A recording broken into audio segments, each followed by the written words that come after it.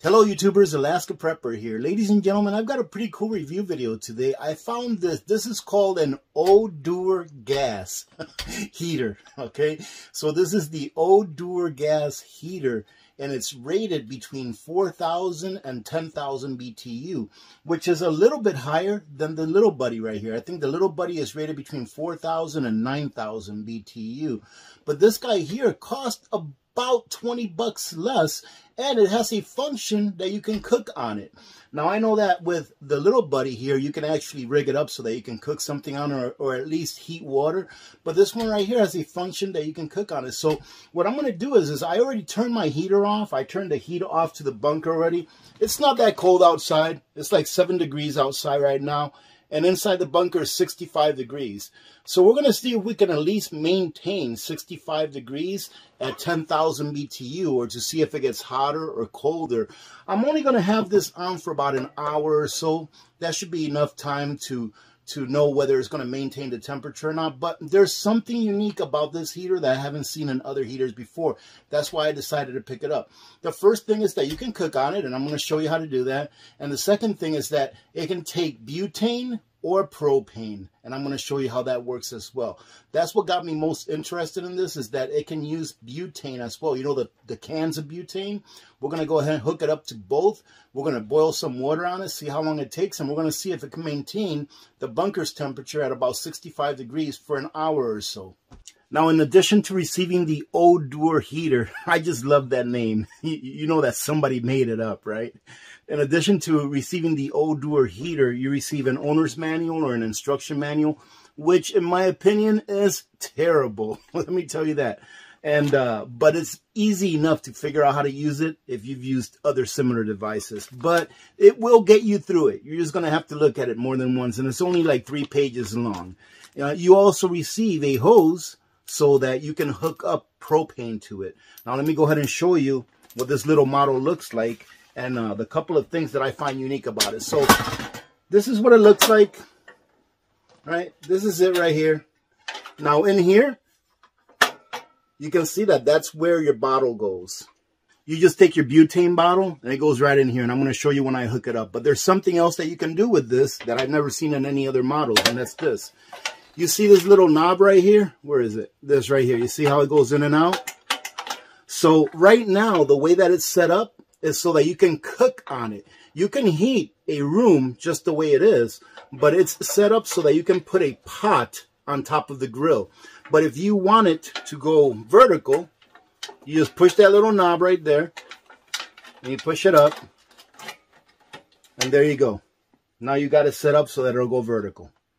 All right, so let's go ahead and hook up our bottle of butane to it first and run it for, I don't know, let's run it for about half an hour to an hour. Let's see. Now, before we hook that up, let me go ahead and talk to you about butane and propane. All right, butane and propane are very similar in BTU.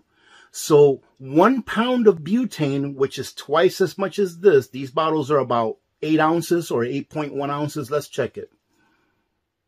8.8 ounces. So this bottle, when it's full, is about twice as big as this bottle. This bottle right here, when it's full, costs about, I don't know, $1 or $2 less than this bottle, at least here where I'm at. These bottles are usually about $4 a piece. These are about, I don't know, if you can find them on sale, you can find them for about $4 or $5 a piece. So these are about twice as much as this when you compare the amount of fuel in them.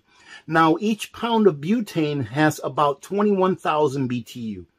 Each pound of propane has about 21,500, 21,600 BTU. However, again, remember that this bottle equals to about half of what this equals to. So should I purchase this? I would probably more than likely rather use it with propane than with butane, because it's a lot more efficient or cost effective. However, it does give you an option. What if you have some of these laying around, or you know someone that has some of these laying around?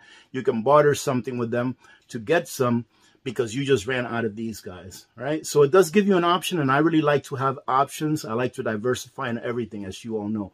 So let's go ahead and hook up this butane bottle. I'll show you how to turn it on. It's really easy. There is one difference between this and the buddy heater, and that is it does not have a pilot. So I've never seen one of these that does not have a pilot. So that's another thing. Let's go ahead and turn it on. So to put your butane can in there, it's really simple, ladies and gentlemen. All you have to do is just insert it right there where it goes. You don't have to screw it in or anything like that. Just push it in as much as you can. And then, check this out. You see this right here where it says lock? As soon as you push it in right here, you can see that this lever right here where it says lock, you're going to press it down. That bottle is now in there. Or that can is now in there. You're going to close this back up. And to turn it on, it's really simple.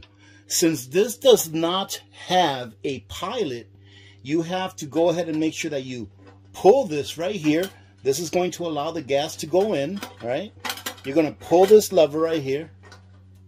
See this guy? You're going to pull this ring, pull it out. I'm going to do it with this hand, that way you can see. You're going to pull it out. And then your knob right here should be on the off position before you even put your bottle in. All right.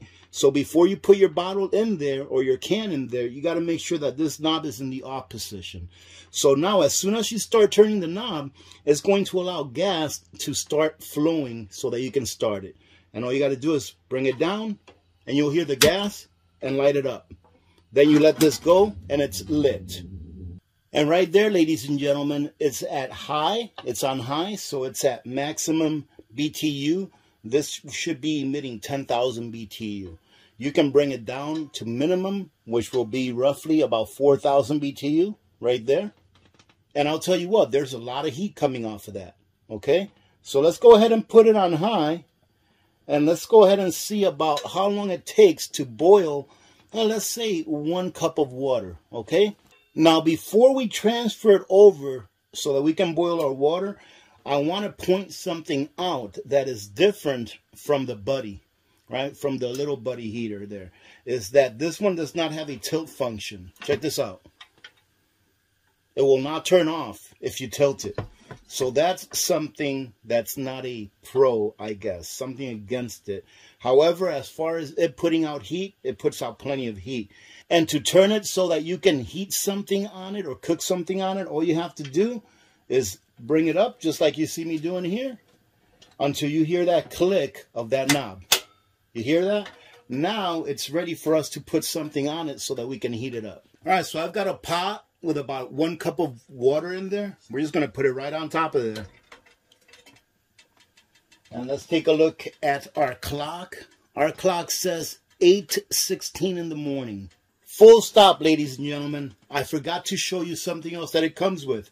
Actually, you don't do that. I'm showing you wrong. It actually comes with a little grill that you can put on top of the cover. See that?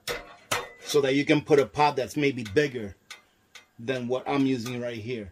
But I'm pretty sure that if you have one small enough, just like the one that I put on here, that you can put it right on top of the grill. But they do provide this, so you might as well use it.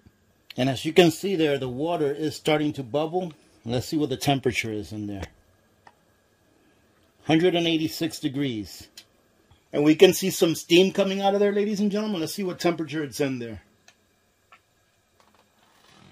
It's at 189 degrees right now. So it is heating up.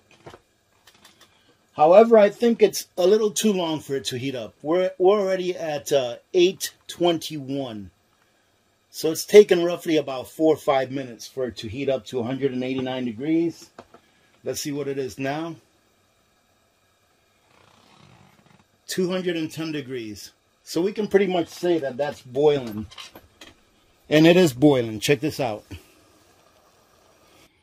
To turn it off, all you do is turn it off. And it's off. I'm going to go ahead and let this cool off a little bit up here before I grab it to take it off. And then I'll show you how to put on the propane bottle. To take out the butane can, all we do is just release the lever right here. Release it up. And that's it. It's out. You can put it away. It is recommended that when it's not in use, you should have any can or propane off of it. And they also recommend that before you put this away for storage, that you go ahead and start it again, just to make sure that there's no gas in the line. So what we're going to do is we're going to go ahead and start it just like we did before. We're going to go ahead and pull this little ring right here. And there's nothing coming out, so it's good to put in storage if that's what you're going to do. So now let me show you how it is that we go ahead and hook up the propane can on this. So to hook up the propane can, it comes with this hose. There's an opening here on this side. I'm sure you can see that. And all you do is you just screw this in to where the can was at before. And this only needs to be finger tight. There is a rubber gasket, and as long as it's seated well and it's finger tight, then you're good to go. Now all we have to do is take our can and screw it in here. Same thing with the can. You don't need any tools for this. Then take your can, put it on a surface as far away as you can from the stove, and now all we have to do is follow the same steps that we did before in order to start it. And there you go, ladies and gentlemen. It's working just fine. I probably have about a half of a bottle left of that propane. So I'm going to go ahead and let this run probably for about the next 35-40 minutes. But I can tell you right now that I need to turn the heat down. Because look at this. I actually took this and put it back on my desk because I thought it was too close. But right now we're at 67 degrees. So it's getting a little too warm in here, and I can actually feel the temperature rising. So right now we have this pretty much on low. We'll go ahead and keep it on low. And we'll check in about 30 minutes, 45 minutes or so, and show you what the temperature is. And let me tell you what, I think this is like 69 bucks. So it's about 12 bucks, 20 bucks less than what the buddy heater costs. The fact that it takes two different types of fuel, I really like that. The fact that it's actually doing a really good job heating, I like that as well. Because like I said, I know I'm sitting right across from this, but the room itself is getting up there in temperature a little bit, at least for my favor. I rather have it be around 65, 63 degrees. That's comfortable for me. Anything above 65 starts getting a little too warm. But also the fact that you can use this to put a grill on it and actually boil some water or cook some eggs or even fry something up if you need to. I kind of like that option on this. I don't like that it doesn't have the tip over, where if it tips over, it shuts off. But I do like the versatility of it as far as the fuel. You can cook on it and all those things. So we'll check in a little bit and let you know what the temperature is in here so that we can see whether this is actually worth having. So far, I think it is because of all of the things I just said. However, ladies and gentlemen, these things, unless you use them every single day, you're really not going to be able to gauge long term how it's going to work, if it's going to last as long as other things that have already proven themselves throughout time, like the buddy heaters have. However, this is such a simple machine, just like the buddy heater is a simple machine, that I can't see a lot of things going wrong with it.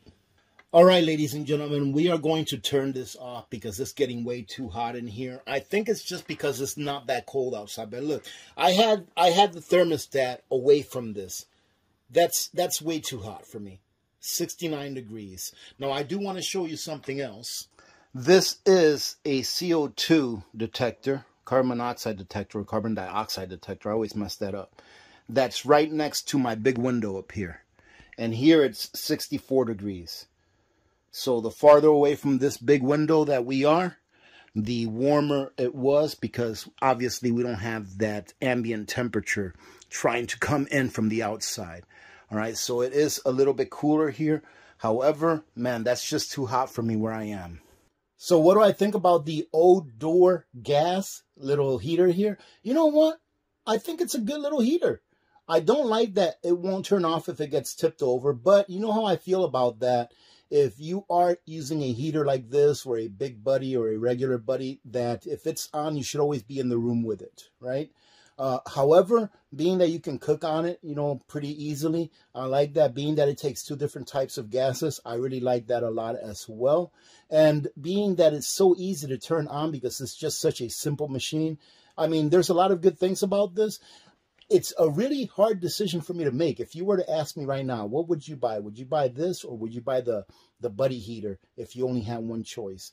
Even though the buddy heater is only about 10 bucks more than this, and sometimes you can find them on sale for about $3 or $4 more than this. I think I would probably get the buddy heater, but this here is actually a good little heater, and I really like that it uses 2 different gases. I think that's what I like about it the most. Having said that, I hope you got something out of this. If anything, it was kind of a fun experiment. There it is. I'm going to go ahead and be boxing that up and putting it away in deep storage because, ladies and gentlemen, I'll tell you what. This thing is just burning me out of here. The same thing with the buddy heater. When I tried it, when I did that review with it, it was burning me out of here, and it's just too hot for this very small room. So if you're looking for something to keep a hot room in case of emergencies, I would say that either this or even the buddy heater would work. But I would have to choose the buddy heater first and foremost, just because it's been proven through the test of time. It does have that knockover function, and it also has an oxygen sensor where if the air in the room that is being used to heat this thing, to heat the buddy heater, if it gets too little oxygen in there, it will turn off also. So I hope you got something out of this. Have a great day. God bless every one of you. I'm Alaska Prepper. God bless America. And I'm out.